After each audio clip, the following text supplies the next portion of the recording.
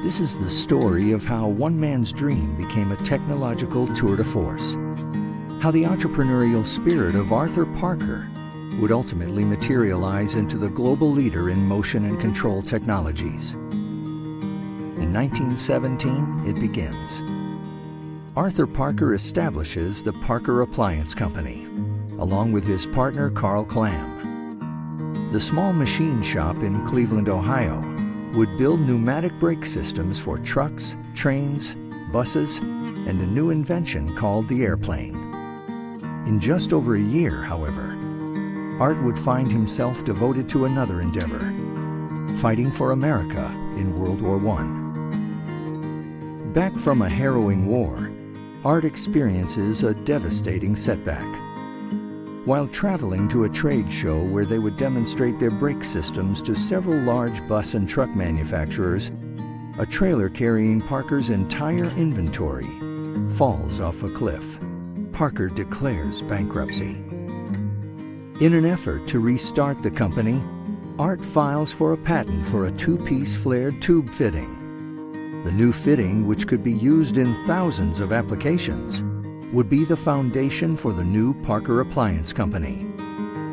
In 1924, Art reopens the company. With the new company in place, Art begins his lifelong study of the aviation industry with aircraft pioneers. They would depend heavily on Parker controls and valves. Charles Lindbergh makes the first transatlantic flight with Parker's fuel system on board his plane, the Spirit of St. Louis. This historic event marks the beginning of Parker's remarkable relationship with the aerospace industry. Art Parker marries one of his very first employees, Helen Fitzgerald, a progressive and determined woman. In 1929, within 2 years of their marriage, their son Patrick Parker is born. They would have 3 additional children, creating a vibrant, loving family. Because of the orders from the aviation industry, Parker survives the Great Depression.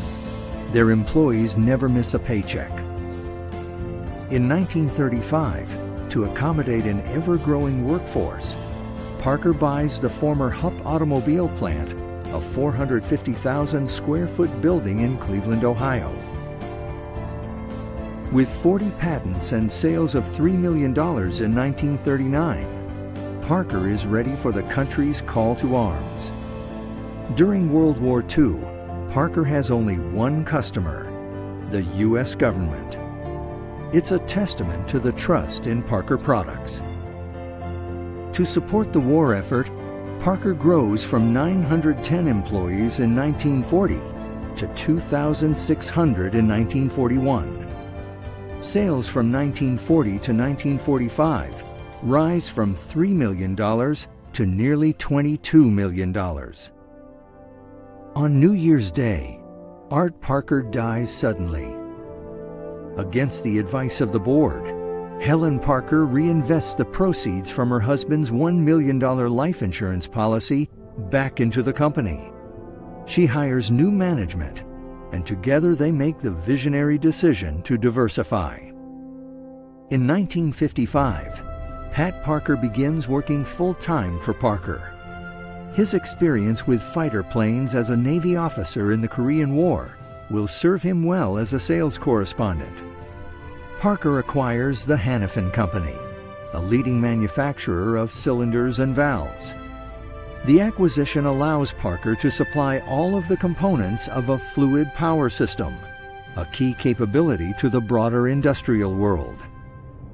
For the first time, Parker's stock is traded on the New York Stock Exchange. In just 2 years, Parker will be part of the prestigious Fortune 500.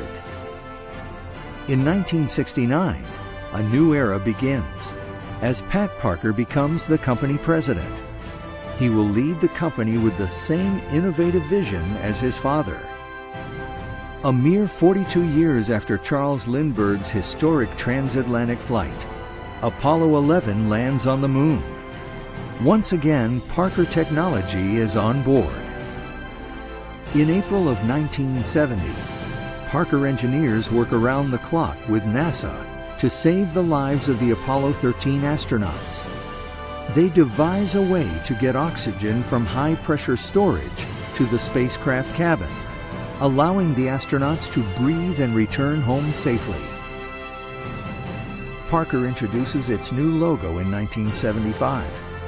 The modern design represents the forward-looking vision of the company. The logo is still in use today. After 10 years of strategic growth, Parker reaches a significant milestone: sales of $1 billion. It's a promising indicator of things to come. Led by President and CEO Dwayne Collins, Parker commits to global growth through acquisitions and new facilities.